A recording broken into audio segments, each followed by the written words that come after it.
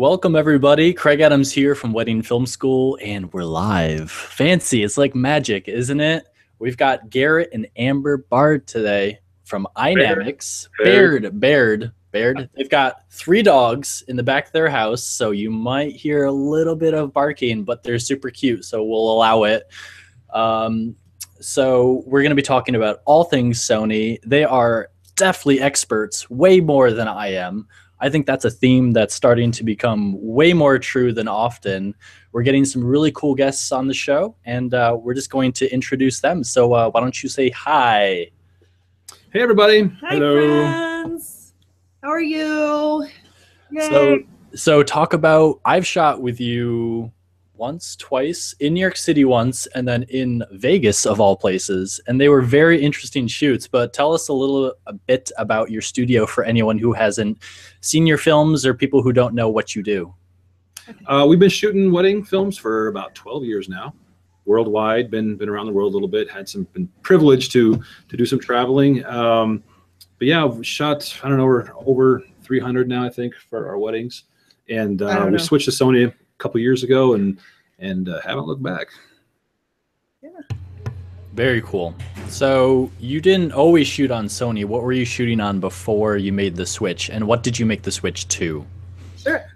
Previously, we had shot with the Canon 5D Mark III, and XL2. then started Lord. Back in the day, Craig, we were standard def for people. Well, I'm just saying that because we have been Canon lovers for a very long time. Every upgrade we did, it was to another new Canon, and till just a couple years ago. So the Canon, so we were the XL2, then the 7D Mark II, Mark III, and then we switched straight to the Sony A7S, and then the S2 as soon as they came out. Actually, the day they came out, we switched to the A7S2. So we are just in love with the Sony platform for sure.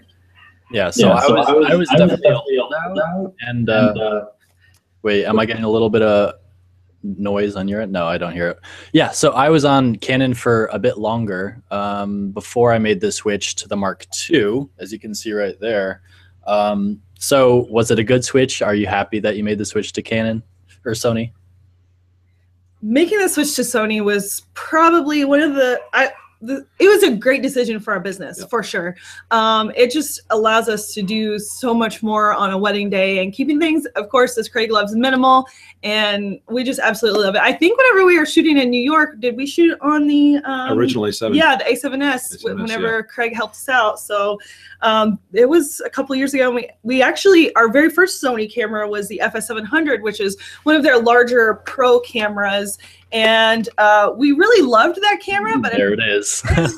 Giant. Yeah, we have some gear over here that we can show you. Yes, it's giant, but we absolutely love that camera. And so it was just kind of, for us, when the A7S came out, it was the natural progression. Yeah. And switching from the Mark III to the A7S even is, I'm not a photographer, I dabble a little bit, but to me it was the difference in shooting JPEG and shooting RAW. Now, it's not actually raw video, but that's the kind of flexibility that it gave me, and it just opened up a whole new world for us. Yeah. Yeah. So let's talk about some of the things that haters hate on Sony for. Oh. Let's talk about the skin tones. Okay. Is that a problem? No. Short answer. Next question. Oh, no, seriously though, on the A7S original one, there were some. It tended to go, like on our Mark IIIs, it tended to go red. Like if I was in a Canon Mark III. Sorry, Canon Mark III. 5D Mark III. If I was in a church of red carpet, my life was over. It was just, everything went red. So I really had to work with that. With the original A7S, it tended to go just to green a little bit. And it was easy fix. I could take it out in post, no problem. Now with the new, I think, color science that Sony has in their A7S II, the Cine 4, I think it's called, it has greatly improved the skin tones. I don't have any issues with it at all. But one thing, with any type of camera, it's going to be just different. Right. Not that it's bad or good. It's just totally different. So, you know, when you're accustomed to coloring the Canon 5D Mark III, that does tend to go orange or, you know, tungsten or whatever you want to call it. It just is totally different whenever you switch to another camera, and matching your colors can be kind of a pain sometimes. So it's a different approach. You cannot approach the footage coming from these Sony's cameras the way that you approach the footage coming from the Canon cameras. Two totally different platforms. So the A7S Mark II versus the A6300, do you think there's different stuff going on with the color? Are they easily matchable, or are they exactly the same? I haven't pixel peeped. I've shot 3 weddings now using both cameras, and we use the 6300 as a B cam, like for our one-handed gimbal, things like that, some slider shots.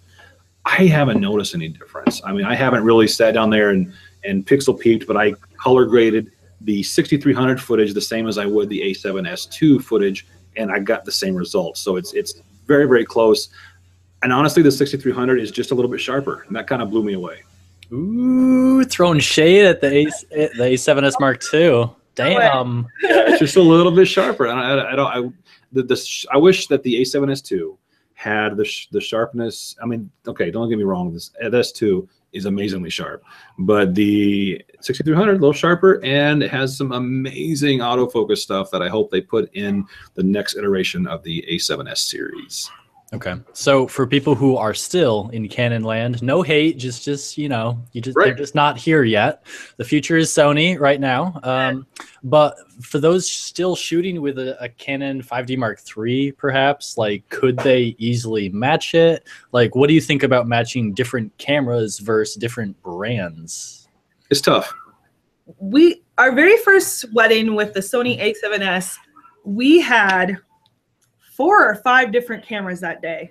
As many different kinds of cameras as possible. It was ridiculous. So we had the FS700, we had the 5D Mark III, we had the A7S, we're using the FS700s, and I feel like the we had 60D thrown in there somewhere. I don't know. We had a ton of different. Now, Garrett did cuss a little bit during the color grading. He does all the color grading. So he cussed a little bit. He was a little bit upset with some of it, but overall, it just took a little more tweaking than you're used to. So you can color match them, especially if you don't want to go all in all at once. That is kind of intimidating for sure. Mm-hmm. You know, you want to make sure you have your tried and true first, you know, then your new stuff. So, and that's exactly what we did. We had one A7S. Garrett says, here you go, shoot the bride prep with this. I was like, okay. She had never used a Sony camera before, ever. And besides, I gave it. She didn't know I was going to tell her to do that morning, and I said, "Here, take the A7, and just and shoot with it." And she's like, "Well, I don't know how to use it." And I said, "Well, your f-stop's here, your shutter's here,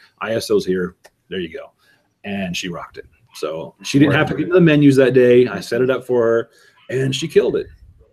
So, and I will tell you, when editing all those cameras together, it was an outdoor wedding, so I had plenty of light. But switching between the Mark III and the A7 is like, one was noticeably sharper, and the other one was a little mushy. A little mushy. Yeah. It's like you almost have to like put a filter on it to compensate for the difference. Like this is the Canon 5D Mark III vintage angle. Right. Yeah. So let's talk about problem number 2. People like to talk about overheating. Let's talk about that a little bit. When we first purchased the A7S II, we did not shoot in 4K because I did some tests. I could only get 20 minutes out of it before we shut down. That's when we first got it. In the last couple months now, 3 months maybe, they have a new firmware that when you use the new firmware in conjunction with the Sony battery grip, I don't know what difference that makes, but they did something with the software in there that it greatly reduces the overheating. We started shooting 4K a few months ago and haven't looked back. It has not once overheated. And I'm talking about outdoor weddings and lockdown shots for an hour long. I've never had it. Knock on wood. Please don't do that. Love you. But no, seriously, we've never had it overheat. 6300 is a different story. I did shoot an entire wedding on one of our review videos. All day long, never overheated. However, when I shoot, even during the ceremony, I'm what Amber calls a hunter. I don't let it roll and roll and roll and roll and roll. I look for the shot, shoot 2 or 3 minutes, go to the next shot, shoot 2 or 3 minutes, and I'm kind of all over the place. So shooting anywhere from 30 seconds to 3-minute clips all day long from 9:30 a.m. to 10:30 p.m. Never had a single issue with it. And you can see our review on the overheating, but an overheating test, it goes about 30 minutes, and that's in like 68-degree office. So I wouldn't know if I would recommend it for a lockdown shot or a shot that you had to have that footage rock solid documentary style every second of the ceremony. To me, it's more of a filmmaker's camera to where you can get those creative shots with it, get the tight shots of mom crying, then go back over and get a wide shot of the bride and groom, then go in the back, get a slider, you know, stuff like that, and not just continuously shooting for hours on end. So it's a great B cam for us. Fantastic B cam, yes. Cool. So let's talk about the switch, because most people are coming from Canon and they have Canon glass. Does it make sense to kind of try to use the Canon glass with adapters and then slowly make their way to Sony native glass for the full frame E mount, right? What would you suggest? Yeah, I mean, we use the Metabones Mark IV for at least, I mean, we still use it. We actually still use the Canon 70-200 version 2. We were waiting for the Sony G Master, and we just didn't feel like there was anything comparable.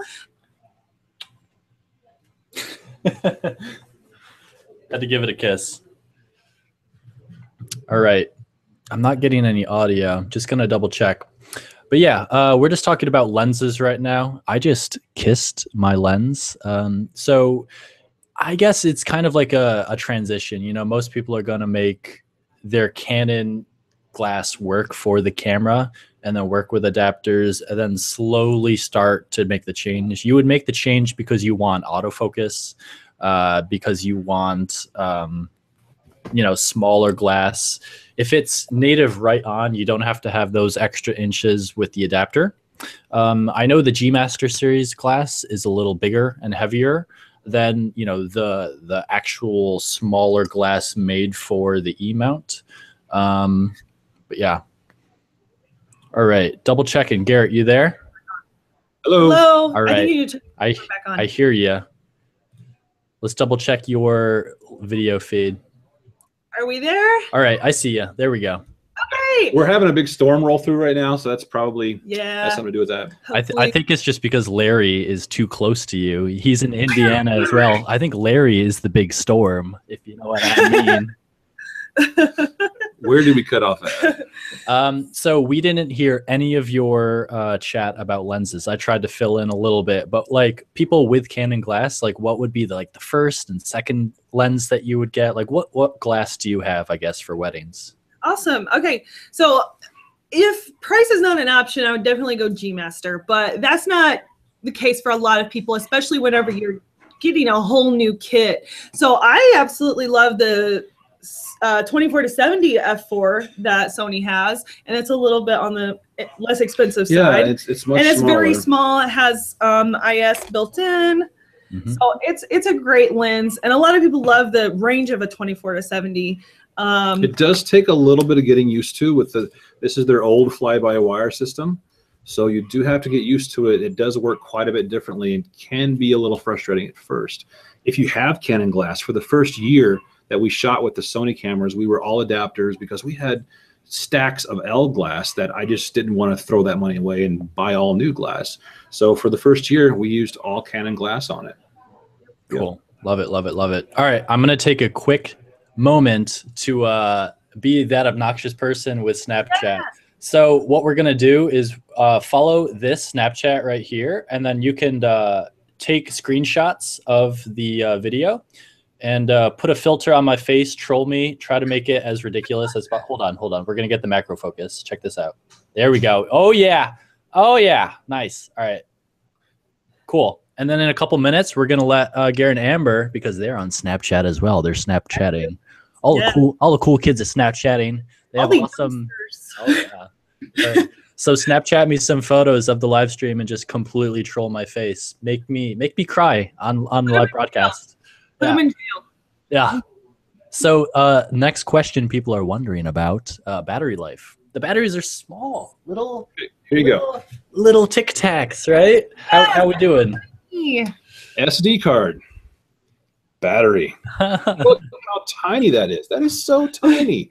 So my thing is, I never turn my camera off on a wedding day. Rarely ever. So with the 5D Mark III, to give you a general thing, I was probably using between 6 and 8 batteries. Now I'm using probably about 8 Sony batteries. So it's not that huge of a jump. I saw on a Facebook group the other day, one guy, he totally had no idea. And he was like, well, I've heard that they're awful and they only give you like 15 or 20 minutes of continuous recording, which is not the case. They give you an hour of continuous recording. We've tested it on a battery grip, 2 hours solid recording. Yep. So. Also on the 6300, 1 battery, 1 hour. Oh, okay. And that's with airplane mode turned on. So it's not trying to get Wi-Fi signals and such. And then it's also with the image stabilization turned on. So it also reacts to positivity, negativity, like the goop in Ghostbusters. Anyone follow me? So if you're nice to your camera, if you're like shooting and then you kind of just like go like that a little bit and whisper like sweet nothings like I love you, you're the best, like the battery life will get a little bit better, just a tiny bit. Reinforcement, absolutely. Yeah. But if you're mean to it, if you just troll people and you're like, bah, look at those shoes, damn Daniel. If you don't subscribe to us on YouTube, then it's totally going to be awful. Yeah, things like that, you know, totally. So, other than weddings, what do you guys do? Do you do commercial work? What kind of stuff do you do? You guys, it's I'm about sorry, ready to it's like tornado looking outside. Okay, so it's awful. Damn. I wanted to say one thing really quick. We absolutely love weddings, and we have never aspired to do anything other than weddings. A lot of people use weddings as a stepping stone to maybe do feature films or commercial work, and we just absolutely love weddings, and we've never used it for that. Now, and it's not a problem if you do, but I think people sometimes think that it's not okay to love weddings and love doing it. So that is one aside I wanted to say. So through our weddings, we have met people who just have hired us to do corporate work. So we do all kinds of, we do anything. We always say, we'll do anything you want us to do. We work for, right now we're working for a furniture company in Jasper, Indiana. You know, we work for hospitals, we work for coal mines. Indianapolis Light and Power. I mean, we've worked for seed companies, which, you know, we're in Indiana, so that makes sense. And we've done a music video. So we just don't look at that though, because it's very country. Let's say that. We are in Indiana. But we do basically we do anything, but our main focus is weddings and making our beautiful couples very happy with us, or giving them amazing wedding films. Yes. How long have you been shooting weddings? That's a great question. We have been shooting weddings for 12 years. Wow. So, wow. Owen Wilson. Look at that. Oh my Lord. Wow. That is not a Snapchat code, people. You cannot scan that. That is actually a storm going over their house. Okay, close it. Garrett's afraid of storms. I'm terrified of tornadoes. Sorry. Tornado. So we got some quick fire questions on Twitter from Kareem. He's asking, when you're shooting, do you use zebras? Do you use focus peaking? Do you do the digital punch-in while you're recording? What's that look like? Those are great questions. We do not use zebras or focus peaking, mainly because I feel like they're kind of distracting. If you just test the back of your screen, and we're coming from a 5D Mark III. We never had that capability before, so we really don't use it. I mean, maybe we should, but I feel like I can get it just a little sharper with my eyes. And then we do use zoom to focus, so for sure. MLG status, pro status, they don't need it. I love it.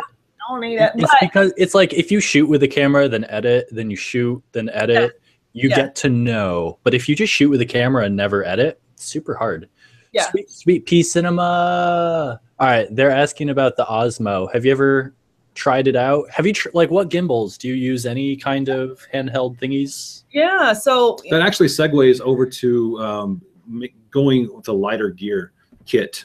We used to use the DJI Ronin, still have it. It's for sale. Anybody wants to buy one? It's this big. It's giant. It's cumbersome. It's hard to transport.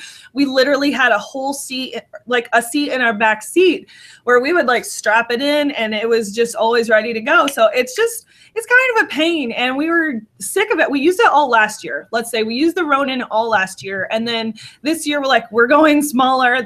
We're getting too old for this crap.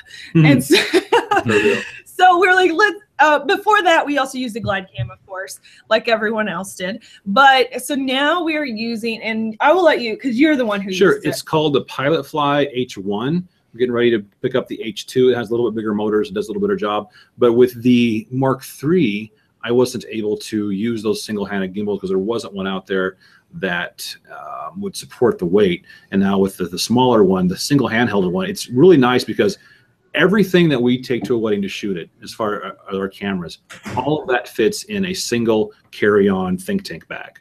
So we roll in, and even my handheld gimbal is in there, and that just makes our lives so much easier. Yeah. Mm-hmm. And say that product one more, because we got Noba Tech, Jerry Lee. He's an awesome YouTuber, does tech gear reviews, and he's asking about the Pilot Fly H2. What was the one that you mentioned? We have the Pilot Fly H1. Okay. We're going to upgrade to the Pilot Fly H2. It's just a little bit bigger, has a little bit better motors, and does a little better job of smoothing out some of those bumps and stuff. Yeah. Very cool. Very cool. But still very compact. Yeah. So people are asking, like, is there anything... Well, okay, so I would like to talk about the minimal because I'm going through the same exact process in my own way, I believe. You know, when you first start out, you like get more gear and you try to like do cool stuff and you almost buy stuff for like stupid reasons to look cool. But now that I'm getting more serious about saying no, doing quality over quantity, and just like completely finding my own style and doing it less for other reasons, being true to my dreams, I'm getting less and less gear, just finding ways to do more with less. Like, if I could shoot a whole wedding with one lens and make it work, like I would do that. Like, and then like what you said about rolling into a wedding with just a small amount of gear, rather like 2 whole carts, like that also just eliminates so much stress. And it also puts you in a different light as far as the other people at the wedding. Like, would you say that you're almost getting to the point where you have as much gear as the photographer? Because every time I see a photographer at a wedding or an event, I'm like, if only I could just roll in with a bag and that's it. Yeah. It's so awesome.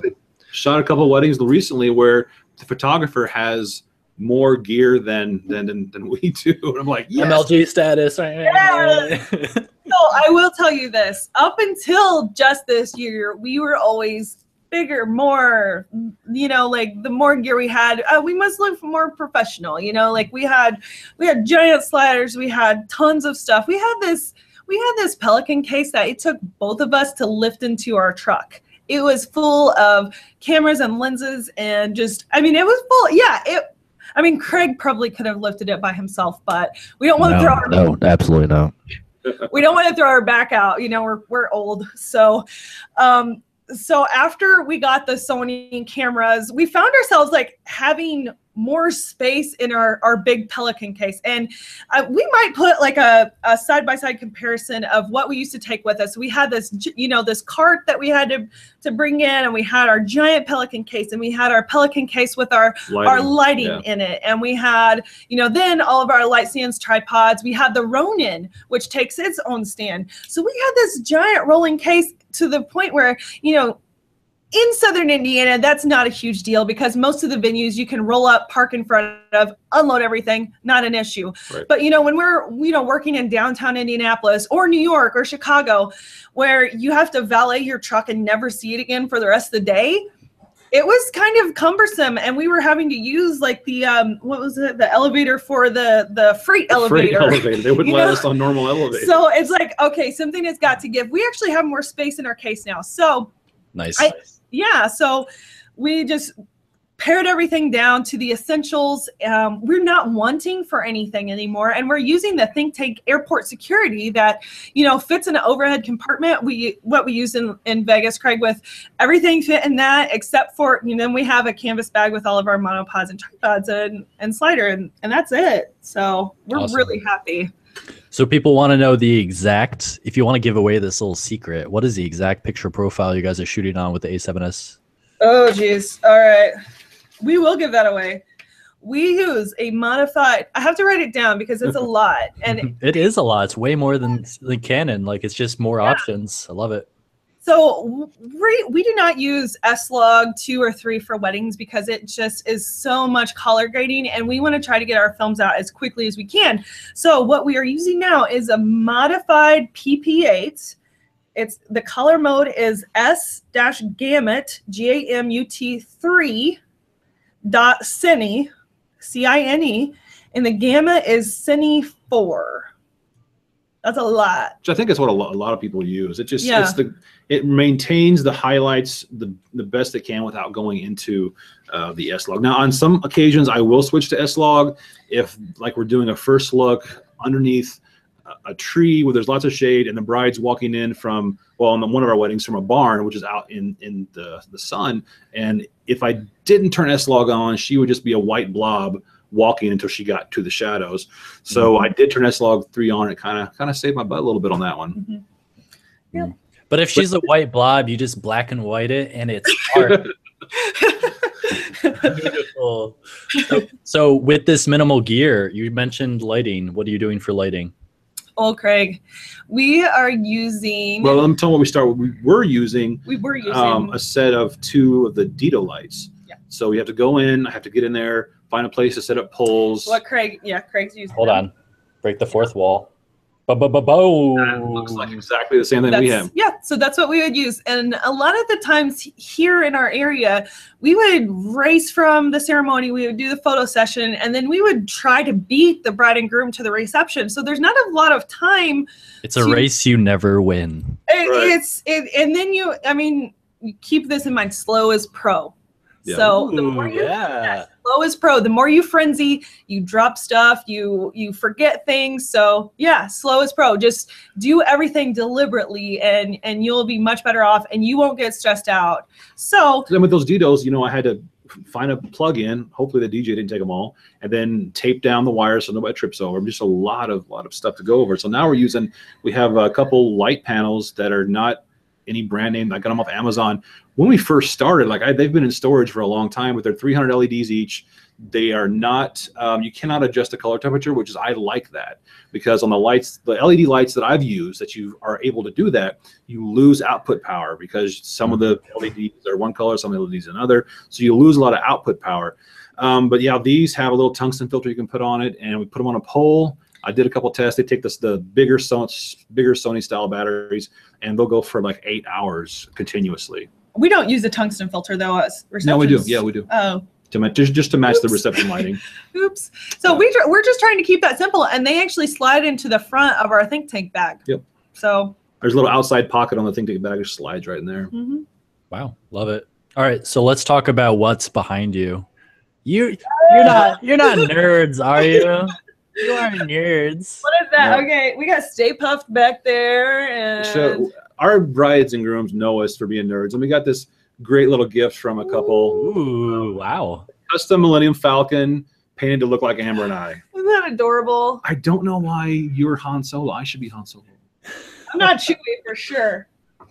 We're uber nerds. Yeah. We love all the fandoms, though. And this is our happy place. We decided to make our office fun and just a place that's just ours. We try to keep the nerd in the office, though. Yep. So it doesn't. We have a home office, so we try not to let the nerd creep out into the house. Although there are a couple things out there, for sure. So, yeah, there's a lot of fun stuff. We might do an office tour eventually, so you guys crib can style. See. Yeah, cribs, crib nice. style, so you can see everything. But it's Star Wars or Star Trek. Both. You have to pick one. All right, fine, both. You can't. No. Here, look right here. If you're going for content, Star Trek. Locutus. Yeah, Star Trek. Star Trek has better stories and is deeper, and it talks about real issues we face today. For sure. Okay, we cannot go down that path. we have to. Love Doctor Who too, guys. Who. Oh, storytelling. Craig, are you on a Doctor Who? I've never seen a single episode of Doctor Who. I've always wanted to. I know it's there. Like, if I ever got sick and I was like, next 5 weeks, I'm just going to watch this if I'm in the hospital or something. It's out there. The first couple episodes, I mean, since they're kind of older, you have to just kind of get through that. But, oh, my God, the last season blew my mind. There we go. Well, that's all I'll say about that. And then most of them are on Amazon Prime. Amazon Prime. Watch them for free. Word. Okay. So people are asking about tripods and stuff. A lot of people are trying to test out, I forget the name of the brand, but it's like the monopods that are also tripods. I got a kind of a little bit of a sense of what you guys shoot with, but kind of talk about what you work with support-wise. Sure. So the tripods we use are the carbon fiber Manfrotto tripods. They're super lightweight. We used to use the other heavier metal ones, but in our effort to downsize, we went to the carbon fiber Manfrotto ones. And then for got some new heads. Yeah, we got some really much smaller tripod heads that fit the A7S II much better. And the plate is much smaller too, so it works out a lot. Yeah, here's the plate for the new heads we have. Release. Quick release plate, super small. Absolutely love it. And we use the Siru? I forget how to say it. Question mark? Yeah, people are saying a sweet piece in the Sirius. I don't know. Something. I don't know. That's what we use for our monopods. It has a little feet at the bottom. One thing ours used to have the longer feet. They were like maybe a foot and a half or something. They were really long, and they were they got in the way, especially on a packed dance floor. But now we sent them to Siru, and they put much smaller ones on. So we're much happier with those. We've never been the type to want to leave those. I know Taki does. He leaves his. He puts sandbag on it and it leaves it. Wait, who is Taki? Let's never talk about this Taki guy. I don't know. I think that's an urban legend. I think he is. He is a very tall Asian man. Nicest guy you'll ever meet. Probably. I mean, besides Craig. Besides Craig, of course. I'm gonna call him Tacky because he hates it. Oh, he does. Ooh. Oh shoot! Come at me, bro. Come at me. So for our slider, we use a carbon fiber Rhino slider. It's short, so it's maybe like is it a foot long? Maybe. No, it's long on the foot. It's like less than 2 though. And we also have the Edelkrone, which I know you use, Craig. So we use both of those depending on the application. We have some really long sliders. I used to have my 3-footer everywhere I go, and it was all aluminum. And I love it, but it's just part of downsizing. I can't carry all that stuff. Yeah, so we had a 3-foot, I think it was digital juice slider. I don't know if you've ever heard of that. Way too old for you, Craig. Back in the day. Back in the day, they had their stack track. I mean, whenever we first started, that's what you use if you're a professional. But anyway, the digital juice slider was super smooth, and they were so sturdy, but they were tanks. Yes, they were so heavy. And we have two 3-foot ones and one 5-foot one. One 5-foot one. We do use that for corporate work though. So okay. So I want to wrap up with two really quick topics, and then we're going to plug some socials for you guys, and then we're going to wrap up soon, hopefully within like 10 minutes. But so we talked about gear. Wedding filmmakers talk way too much about gear. You're going into your wedding season. It's probably, like, what do you have in mind? Like, are you to the point where you just are a solid team? You know exactly what you need to do? Like, what are you going to work on this season? How does it look for you two? Oh, that's a good question. We're solid. I mean, we've been doing this so long. We barely even have to speak to each other on a wedding day.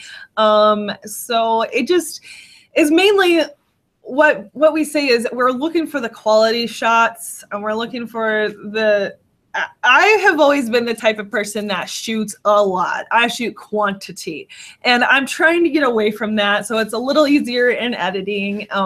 So I'm trying to force myself to look for more of the quality shots, the ones that are just solid and beautiful, and just forcing myself to do that. Yeah, because our films, several years ago were an hour long. And they went down to 45, down to 30, and now our biggest package comes with a 20-minute film. If they want that, nobody ever buys that. So we can focus, because we don't have to fill time, we can focus on quality, and that just makes it's more freeing. It is much more freeing for sure.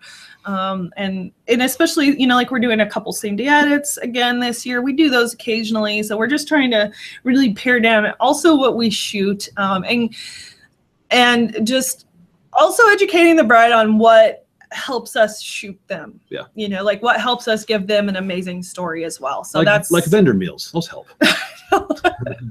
Well, we do a lot of Catholic weddings. So, we're educating them. Like, if you're going to do a Catholic wedding where you can't have your personal vows, make sure you give us letters, or make sure you put pressure on your maid of honor and best man to give us good toast, which a lot of the times we don't get. So just education of our brides is another thing we're definitely going to be focusing on. Yeah. So I recently made the switch to shooting all of my weddings with Wedding Film School. So they're all going to be education related. You just launched your new YouTube channel. Yes. So kind of, what is that all about? We got 4 videos now, I think. Yes. Well, we felt like it was about time. We've been doing this long enough, and I will say one thing. I wish that something like Wedding Film School would have been around whenever we were first starting, because we learned everything absolutely the hard way, for sure, 100%, everything the hard way. So good job, Craig. I'm glad that you've taken this path. However, so we decided to start Gear, Glasses, and Gadgets, which is something that like we posted on social media, like help us name this because we have no idea what to name it. So that's what our social media fans have helped us out with. And we're just all about education, and we're really wanting to push that, focus-centric on gear, especially like doing reviews and tutorials. And then also we're gonna eventually, we're working on it because we're building a studio in our garage, like quick tips, things we've learned about just actually a wedding day from, you know, just everything. Yeah. So nothing is off the limits. Right. So there's that. So you just posted a lens review, correct? What can we expect in the future? What do you have in the pipeline? Oh goodness, what do we have? See, the next one I'm working on is the best SD card for shooting 4K. Ooh. I have this theory that the faster card you get, the less your camera is going to overheat, because the camera doesn't have to buffer as much information. So that's I'm going to sit down. I bought a little laser temperature gun, get real scientific, and well, not really, but anyways, try to see if that's the case, and the best SD card for shooting 4K. Nice. Speaking of it, somebody asked us a question on Instagram a couple days ago, and I wanted to make sure we touch on it. It's like, what computers do we use to edit the 4K footage? Real quick, I use a 3-year-old iMac. Amber uses a 2-year-old MacBook Pro, and we edit everything in proxy. We have no problems. No issues at all. No problems. So you don't have to have the latest and greatest laptop or iMac. Mega machine, yeah. So we're editing on these older machines. Now we will upgrade whenever Apple comes out with their next iteration of MacBook Pros or iMacs. Yeah. We're just kind of waiting around to see what happens. But up to this point, you know, that's what we're doing. Yep. I think a lot of people are waiting on those new MacBook Pros.